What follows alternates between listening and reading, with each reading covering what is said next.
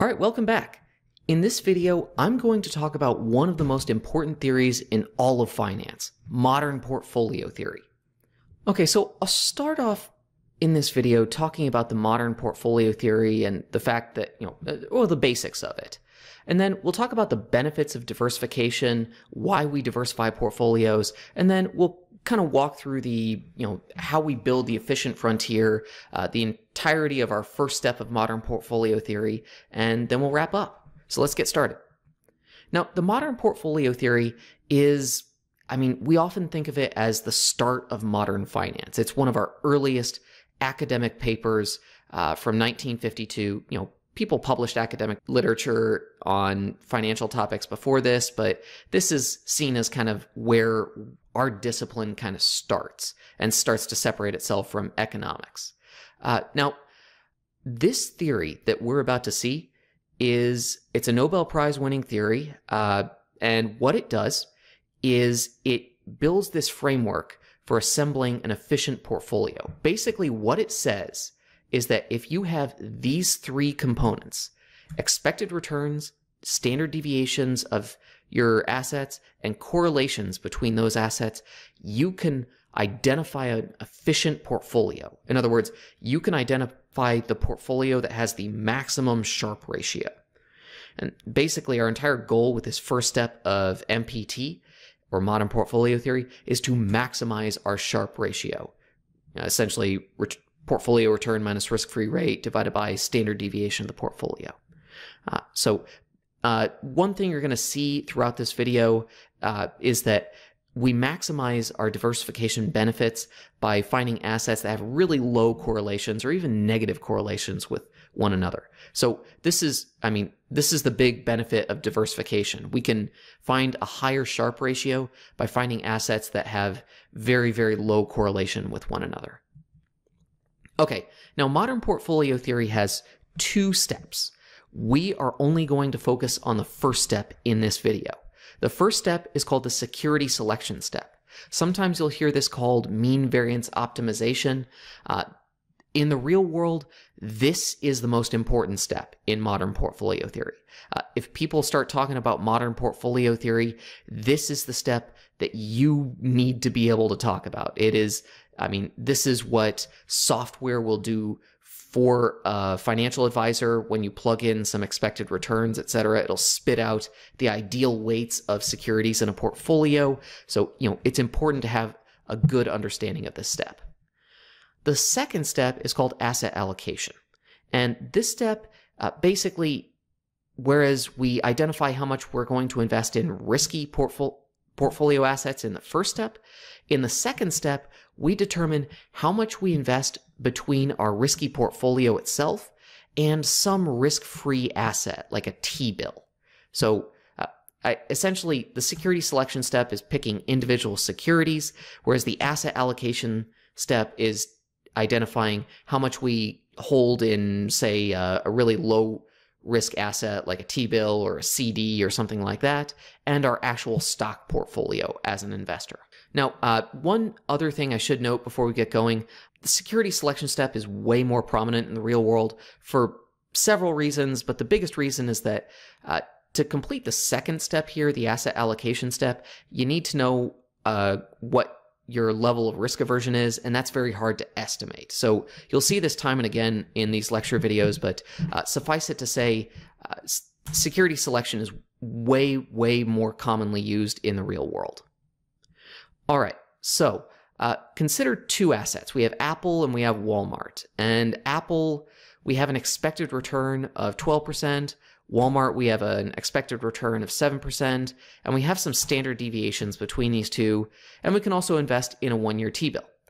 The T-bill has a 5% return, but it has no risk. When we talk about risk-free assets, U.S. Treasury securities are very often seen as the risk-free assets in the United States. They're kind of our safety asset. So anytime you hear the term risk-free, basically think of a T-bill or a T-note or a T-bond.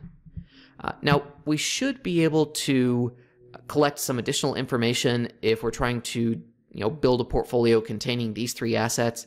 We'd want to know, say, the correlation coefficient between Apple and Walmart, We'd want to have some initial weights, say 50% and 50%, and we could calculate our portfolio standard deviation. But ultimately, what we're going to have if we have all this information is a Sharpe ratio. So our return on our portfolio would be 9.5%, minus our risk-free rate, and then divided by our portfolio standard deviation, we'd get a Sharpe ratio. But the big question here is this the best weighting for these two stocks in this portfolio? In other words, would it be better to have 75% of our portfolio in Apple stock and 25% in Walmart, or is there some other weighting that would increase this Sharpe ratio? Well, this is what the security selection step of modern portfolio theory does. It uses these inputs that you're seeing, and it identifies the maximum Sharpe ratio and tells us what the ideal weights are for the securities in this portfolio. Now, we do have a couple of key pieces of information you need to know, or you need to keep in mind when we determine which portfolio is better than another. Generally, we say a higher return is better. No surprise there. So if portfolio A has a higher return than portfolio B, we say portfolio A dominates portfolio B. Now, we also like low-risk portfolios. So if portfolio A has a lower standard deviation than portfolio B, that would be ideal too. Now, the key here is that if portfolio A has both a higher return and a lower risk, this is really what we're after. Essentially, we are looking for the portfolios that are, have high returns and low standard deviations. So let me give you an example of how we identify the ideal weights in a portfolio. So in this example, I decided to just keep going with this Apple and Walmart example. So what I did was I took the expectations from 2 slides ago, and I plotted the portfolio return and the portfolio volatility for our 2 stocks, given their expected returns, their standard deviations, and each of these dots that you're seeing on this line represents essentially a 10% jump. So at this point where my cursor is, that represents the point where we invest everything in Apple and nothing in Walmart. Down here, we invest nothing in Apple and everything in Walmart. And then every other dot here is a different portfolio combination. So where is the ideal point that we should invest? I mean, some people might say we want the portfolio with the highest return. Other people might say we want the lowest risk. What is the best portfolio? Well, quite frankly, the best portfolio is the one that has the highest Sharpe ratio, which, as you'll see, is going to be somewhere on the top part of this line. Now, I mentioned that we want to diversify our portfolio across assets that have low correlations with one another. So you might be wondering, how did I get that last graphic, this thing right here? Well, the answer is, the reason we have a curve instead of just like a straight line that represents a combination of these 2 assets is because there are some, if we have non-perfect correlation between 2 assets, there's always going to be some diversification benefit, because whenever stock or Apple stock has a high return, Walmart stock might have a low return, and vice versa. And so during periods where one stock is having poor performance, the other might have higher performance, and so they kind of moderate portfolio volatility. So what I'm trying to get at here is the lower the correlation between our assets, the smaller the portfolio volatility we can have.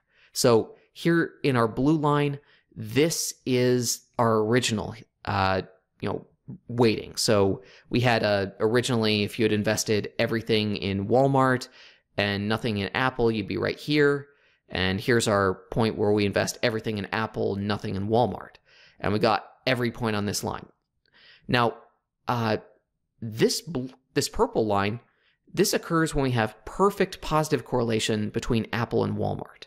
And as you can see, essentially every portfolio combination is just it's it's a linear combination. I mean, there is no diversification benefit. You can only increase your return. Or the only way to reduce your standard deviation is to decrease your expected return. But this green line, this represents the case where we have almost perfectly negative correlation. And you can see some significant benefits here. Say this point right here, this is where we have, yes, it's a 9% return, but very, very low portfolio volatility. And this is good for an investor that doesn't like risk. So, what we're after here is portfolios that can get very, very far over here and as high as we can up here. Basically, we're looking for a portfolio that can get way up here in this top left area. Okay, now a couple additional points on diversification. Basically, portfolios, I know I touched on this already, but anytime we have assets that have non-perfect correlation, we are always going to have some benefit from that diversification, from adding that stock to the portfolio.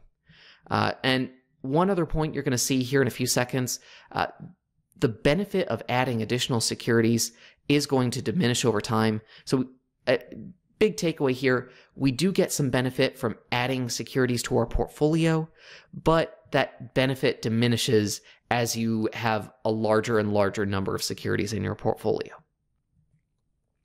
All right, now let's break down this line in a little more detail. Now this line, this is what we call our minimum variance frontier. It represents the minimum variance that you can achieve for every expected portfolio return value. So this, 6% return, the lowest variance that you could have would be comprised of a portfolio that had, let's say, negative 20% in Apple and 120% in Walmart. The way you get that is by shorting Apple and buying Walmart. So if you shorted Apple, you'd have negative position in Apple. Now, it is possible to get combinations, portfolio weights way out here on the right-hand side, but this blue line represents the furthest to the left that you can get. And we do have a couple of terms that you should know here. So this entire curve that you're looking at, the blue curve, that is called our mean variance frontier. I already used it. The minimum variance portfolio, that's the portfolio that has the lowest volatility. That's the point right here at the very tip. And then finally, the portfolio combination with the ideal weights that we're looking for, that is what we call our optimal risky portfolio. That's the portfolio with the highest Sharpe ratio. And when we perform security selection, we're essentially identifying that portfolio combination. Sometimes we'll call this the tangency portfolio, and I'll show you why that is in a second. But in other words, basically one of these portfolios on this blue line is going to be the ideal portfolio. It's our job in security selection to identify which one that is because it's going to have the highest Sharpe ratio. Now, I do have one other term that you need to know. This is absolutely a must in terms of things that you should keep with you after you leave this class. The efficient frontier. Now, the efficient frontier is the set of potentially optimal portfolios on the minimum variance frontier. Basically, it's a part of the minimum variance frontier that's north of the minimum variance portfolio. This frontier represents the highest expected return you could get for a standard deviation above the minimum variance portfolio. Now, to illustrate this, I do have another graphic. I think this is the best way to illustrate this.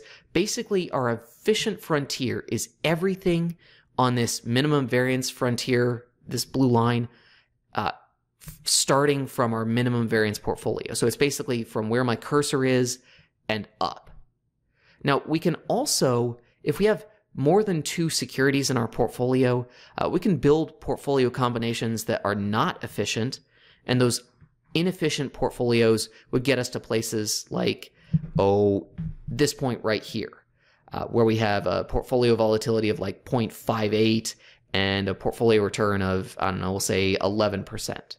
Now, the reason we say that these combinations are inefficient is because, well, we can build a portfolio that's on the efficient frontier that has the same return, but a lower volatility, a lower amount of risk. And so what we would say here is that the point here dominates the point here because it's got, the same return, but lower volatility.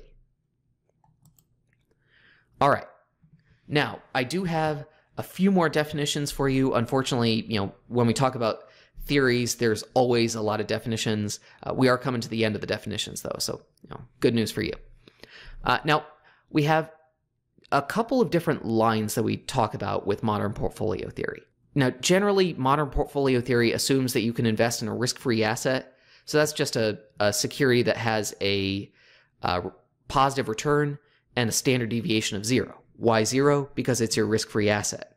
And we can draw all kinds of lines starting with that risk-free asset and radiating out. Now, most of these lines are going to be called capital allocation lines, and they represent some combination of a risk-free portfolio and some risky portfolio that you as an investor can hold. The line that we're most interested in is a capital allocation line called the capital market line. And this line is a graphical representation of the line that runs starting from our risk-free asset to our tangency portfolio, our portfolio combination with the highest Sharpe ratio. And that tangency portfolio is going to be our optimal risky portfolio. It's going to be on the efficient frontier. It's going to have the highest risk-adjusted return, and it is going to have the ideal weights that we want to invest in. All right, so I realize I just threw a bunch of stuff out there at you, so let me just show you this graphically. So again, I just built on our example. So here's our minimum variance line that we've had since the beginning of this example. Our minimum variance point would be right here where my cursor is. This point right here would be our risk-free asset. So let's say it has a 5% return. It's 0 risk, so our volatility is 0. And this line, this green line, this is our capital market line. It's a line running from our risk-free asset tangent to our minimum variance frontier. And the point where it just barely touches our frontier, that's our optimal risky portfolio combination. That's our tangency portfolio. Basically, this point right here, this is the ideal place we want to be. It represents the portfolio with the ideal weights. And that's what we're trying to calculate in security selection. So in another video, I am going to do this. I am going to show you this. I just wanted to get all the theory or the finer points of the theory out there. But basically, what we're trying to do in this security selection step is identify the risky portfolio combination that has the highest Sharpe ratio, and that portfolio combination is going to be somewhere on the efficient frontier, so minimum variance frontier north of the minimum variance portfolio, so somewhere on this top part, and it's going to be the portfolio combination that is tangent, or where the CML is tangent to the minimum variance frontier, so right here. Okay, so let's summarize. We talked about investors demanding efficient portfolios, and we often measure this using the Sharpe ratio. Our ideal portfolio is the one that has the highest Sharpe ratio, and I did introduce modern portfolio theory, and in modern portfolio theory, that ideal portfolio is the one where the capital market line is tangent to the efficient frontier. So we are going to do a lot of analysis with this in class. So expect to be working a lot with Excel in the next several weeks. I realize we're going down the rabbit hole as deep as we will go in this class with this section. So with that, I'm going to leave. And if you have any questions, feel free to reach out. Thank you.